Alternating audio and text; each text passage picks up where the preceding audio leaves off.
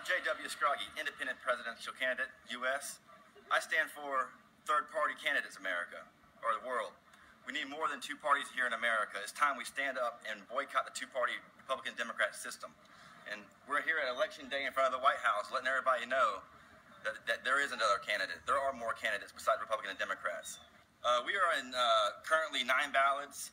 Oregon, Virginia. It's just hard for an independent candidate to come up and be on all the ballots because there are not infrastructure there for us. Like Republican and Democrats in each county have houses. They have a lockdown and everything. There's no independent houses for independent candidates. We have to go out and do the footwork ourselves. We have to get the signatures ourselves, and they got to be notarized in some states. There's no budget here for independent candidates. That's why it's always Republican and Democrats, because they don't give a chance for any other candidate to come up. And how the hierarchy is raised right now. I don't know if I could actually pick one of the two. They're both equally pretty bad.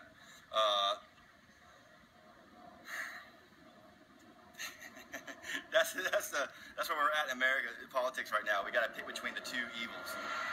As I traveled far and wide to find all the lost Dremel, I found this lost Dremel. It was an RV on the side of the road, and I took the time to say, left a letter on his RV saying, keep up the dreams. I believe that this is a nation of opportunity, the land of milk and honey, where anybody can be anything they want and have any dreams that they have. It's a very impossible task because people judge me and people think, well, how can you travel with a goat? Most of the time they stop and then they get to talk and I tell them I need a ride.